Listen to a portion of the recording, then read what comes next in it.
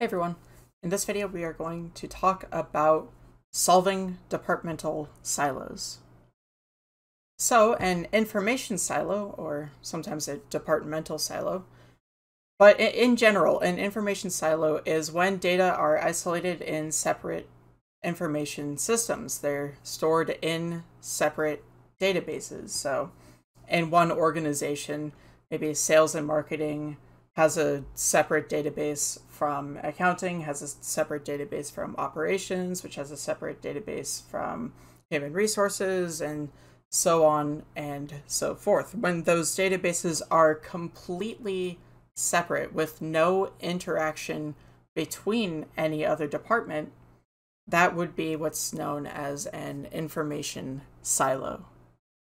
Now, we talked about this example work group and work group processes diagram before. And if you look through all of the example processes in every single work group right here, and I'll give you a second if you want to pause and refresh yourself over what these different processes are, what you might notice is that all of these processes, or at least all of these work groups, in some way use customer data. So all of these work groups would benefit from having a shared database of customer data or sales data or all that kind of stuff. They would all benefit from sharing a database that has information about all of the sales that this particular company is making. And I'm hoping that through the course of this video, I will motivate that and talk about why it is indeed important.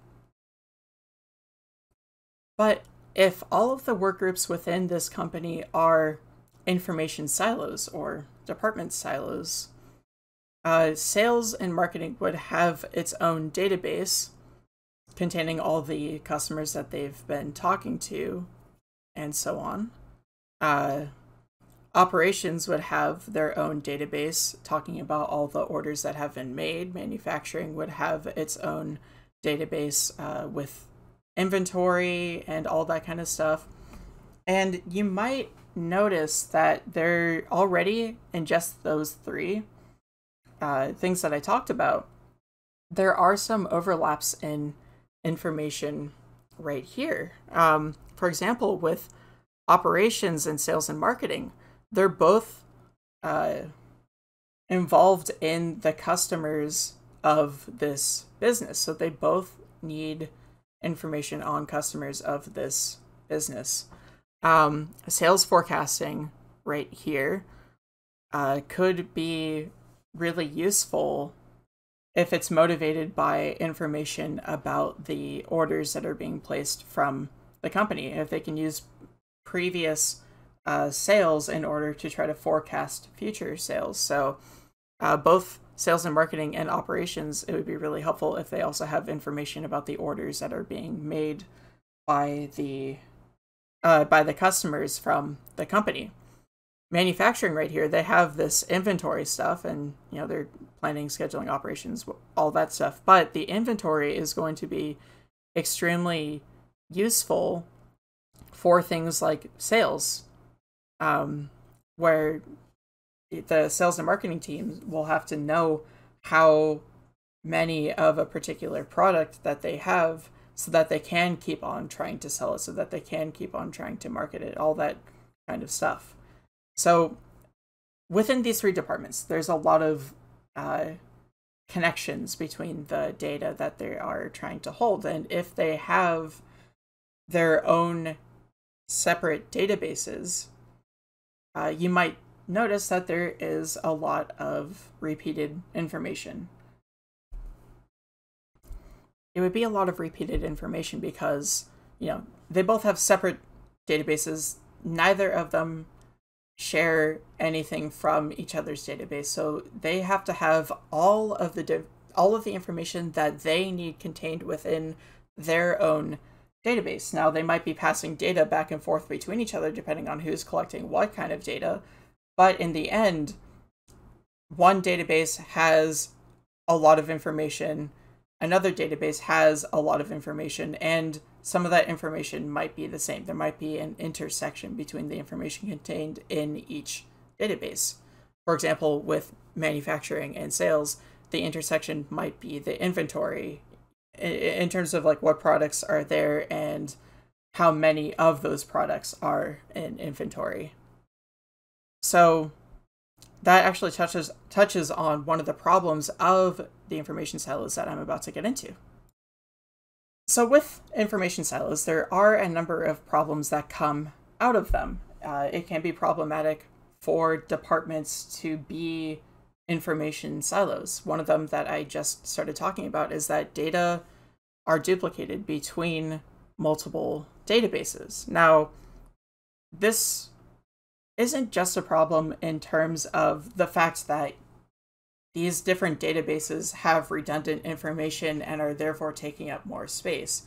I mean, that can be a problem depending on the size of the company, the size of the databases, size of the data itself that is duplicated, and the amount that it's costing them to store all of that redundant data. That may or may not be a problem. The bigger problem is that it can lead to data inconsistency, which would be a data integrity problem. And what I mean by that is if, let's say, in our hypothetical business, if the sales team and the inventory team both have information on how many of each product are in stock, and the inventory team realizes that they've just run out of a particular product and they set that product's inventory count to be 0 on their database, and they happen to forget to share that data over to sales. That would be data inconsistency because sales has a non-zero number of products of that particular product on their books, so they can continue trying to sell it only for prospective customers to come and try to order it and realize, oh, there aren't actually any more. Why were we advertised to this hard about this product that is just out of stock? And that's maybe one of the less bad examples.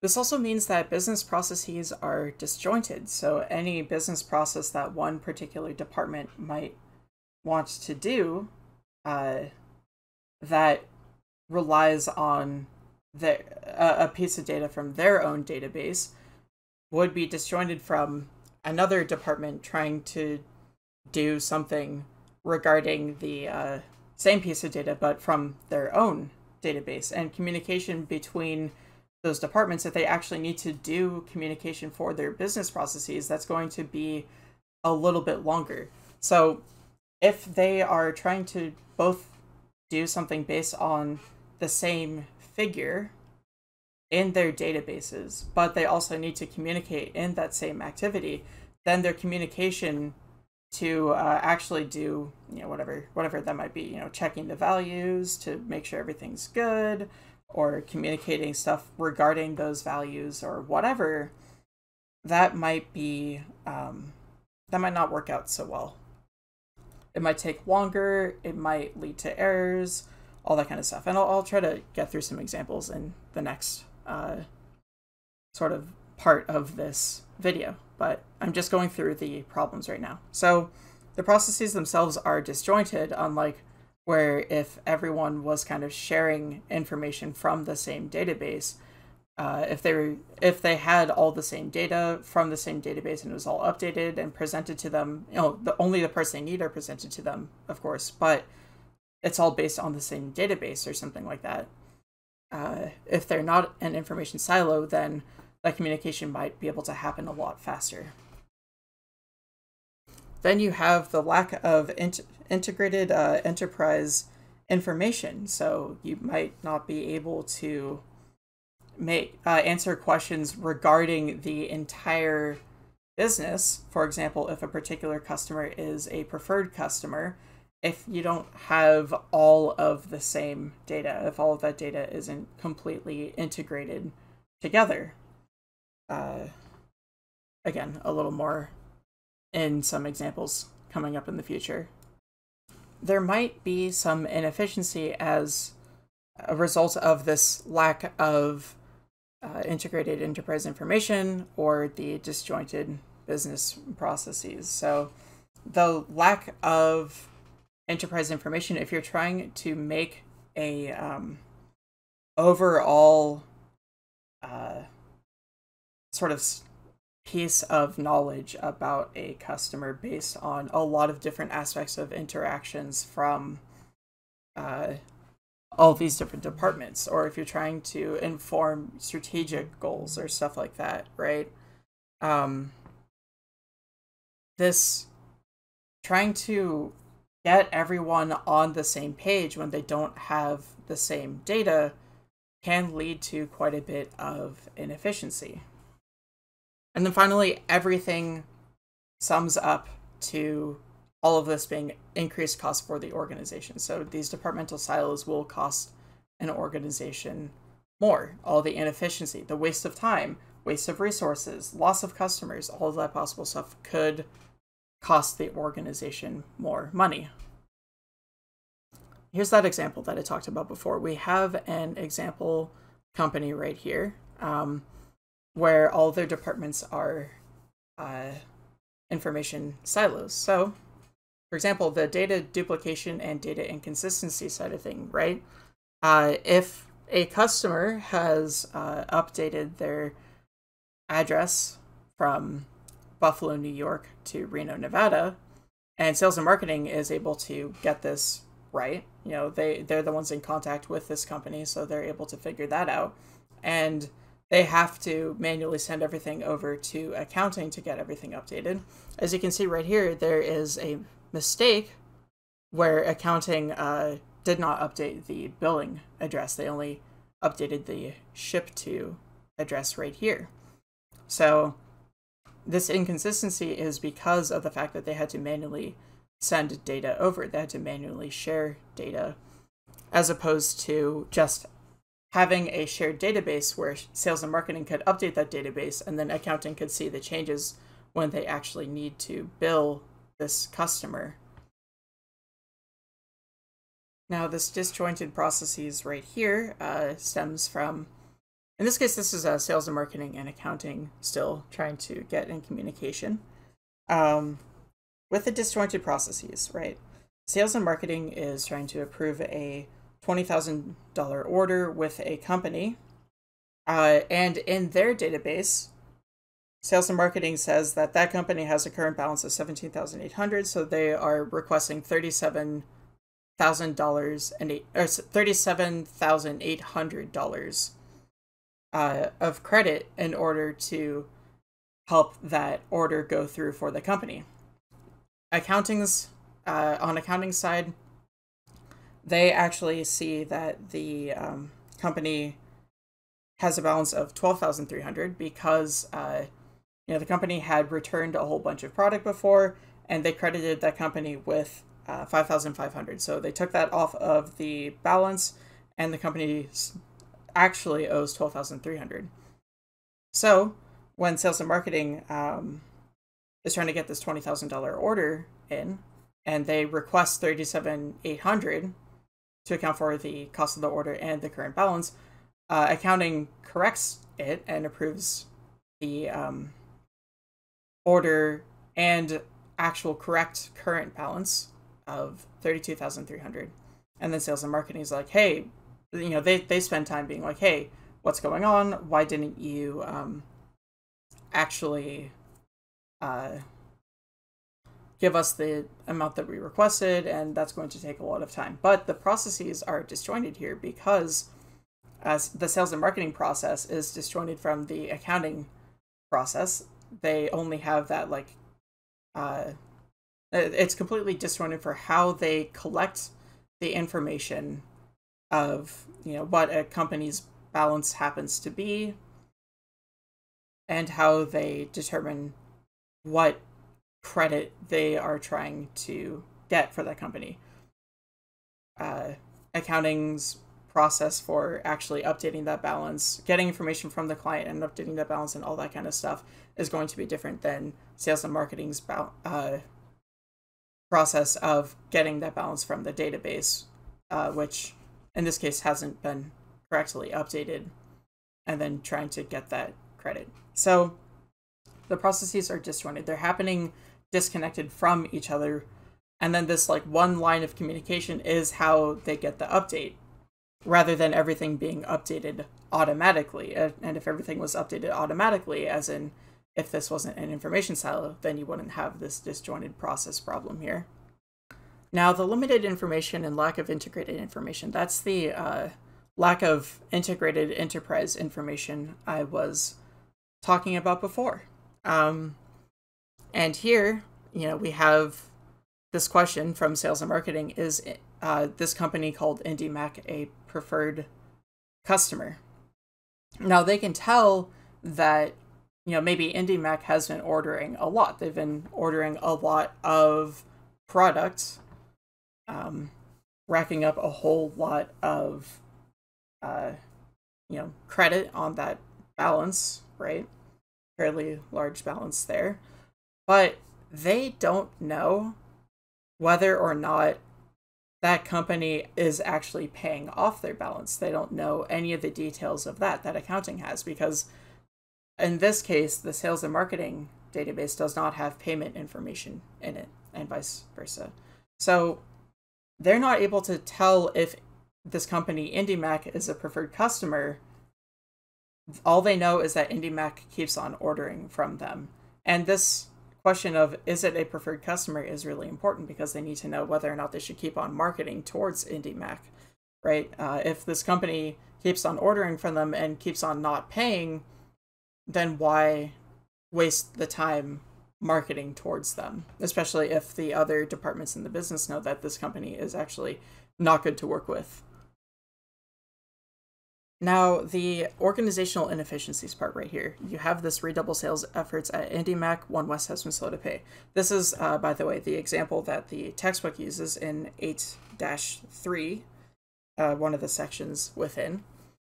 And in this example, IndyMac foreclosed and was bought out by another company called One West, and One West took on IndyMac's balance with the company, and One West has been really, really slow to pay.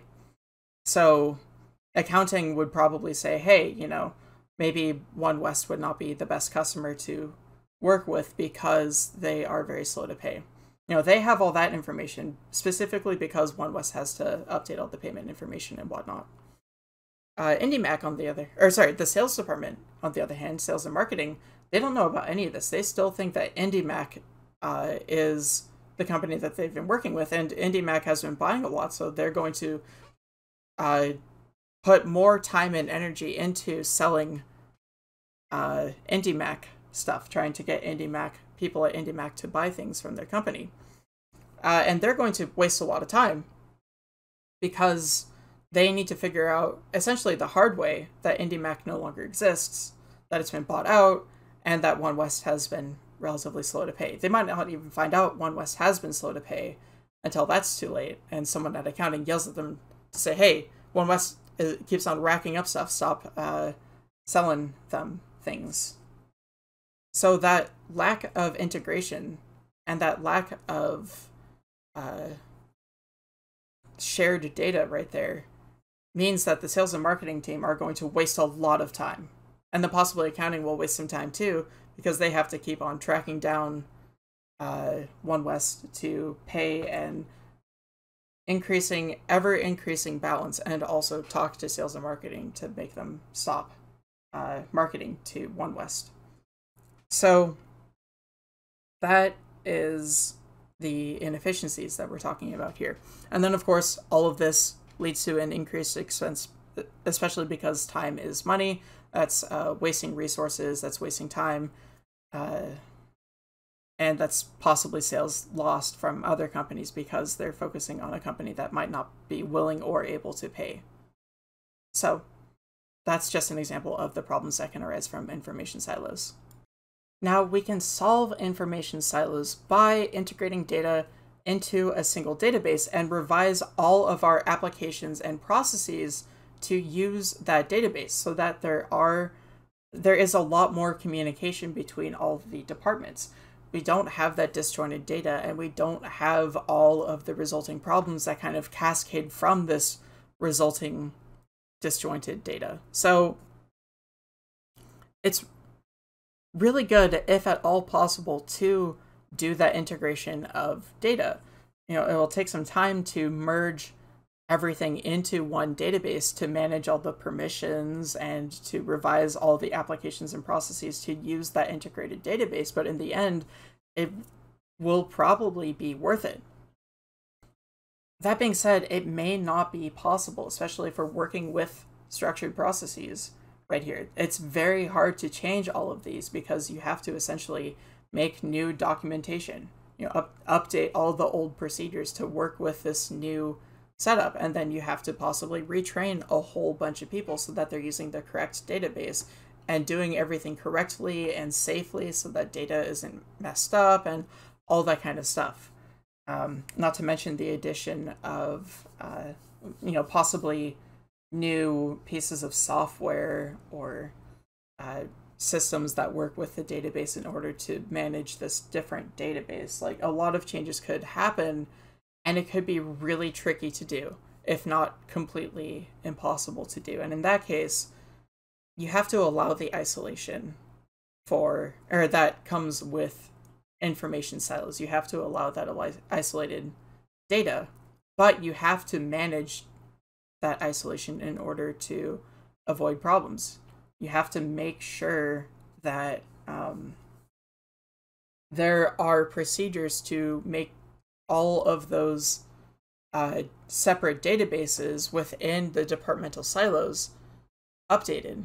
If one database updates, everything has to be updated in a timely manner before data inconsistencies can cause problems. So you have to be very stringent about that, about this management of isolation. Now, the good thing about solving information silos is that it allows for linkages among processes, because we have all of these different processes that are interacting with each other. For example, things like inventory control and sales and marketing could have linkages in terms of when, let's say if you do integrate the database and everyone has all of the data in one place where they can access everything they need and everything is updated, right? If inventory updates their stock so that a particular product is no longer in stock, then sales and marketing might be able to get notified immediately, hey, this is out of stock, stop selling it. So linkages like that, the connections between different processes, are really important. And they're going to be really helpful to reduce things like inefficiency. And they'll just end up improving the quality of processes. They'll make for more efficient processes because you can have these linkages providing immediate information that can reduce wasted time and resources. So it's very helpful. All right, well, that is solving departmental silos. That's how we use information systems in order to solve departmental silos. So the next thing we'll talk about is information systems on an enterprise level, the 3 different types of information systems that enterprises can use in order to benefit enterprise level processes.